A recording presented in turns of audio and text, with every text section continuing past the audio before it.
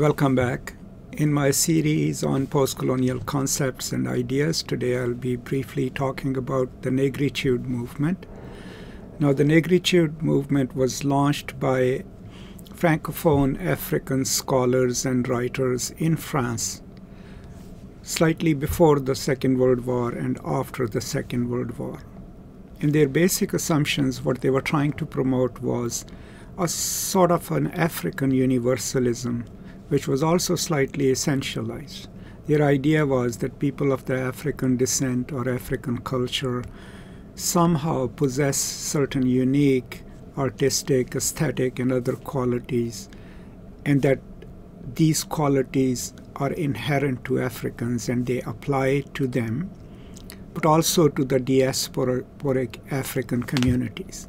And that these ideas, their works, their art, driven by these inherent capabilities and aesthetics, needs to be accounted for and taken into account and talked about and valorized for its own sake and not in comparison to its European counterparts. Now, the leading founders and critics of this, of course, was Léopold Senghor, who eventually becomes the Senegalese Prime Minister, Diop, and to some extent Aimé Césaire and others.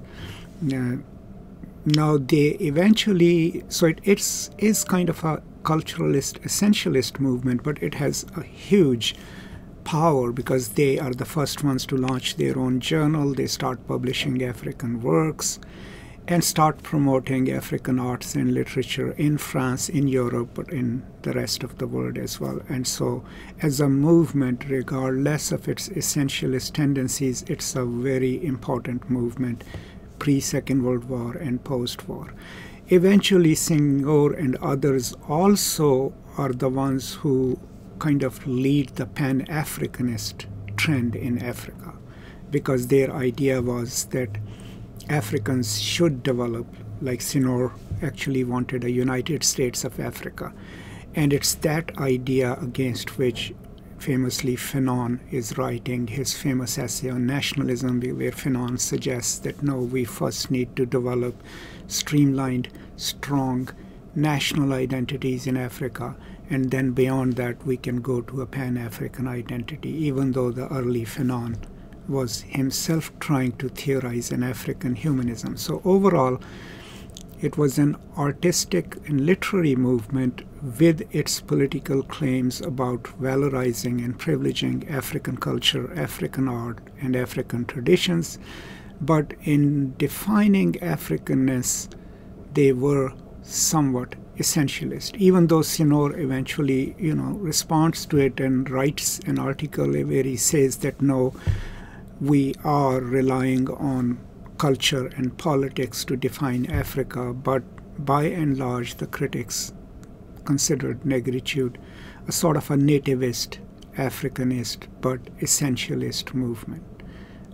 Despite all these things, as a movement, it had a huge impact on retrieving, publishing, circulating African works, African arts in France, in Europe, and United States, but also in establishing sort of a vanguard of African intellectuals who then branch out into different fields of arts and literatures. And in that sense, the Négritude movement was a crucial milestone in the development, articulation, and eventual unfolding of Afrocentric arts, literature, and politics. I'll post more resources in the description, but this is my brief introduction to the Négritude movement. If you have any questions, feel free to send them my way, and as always, post your questions in the comments.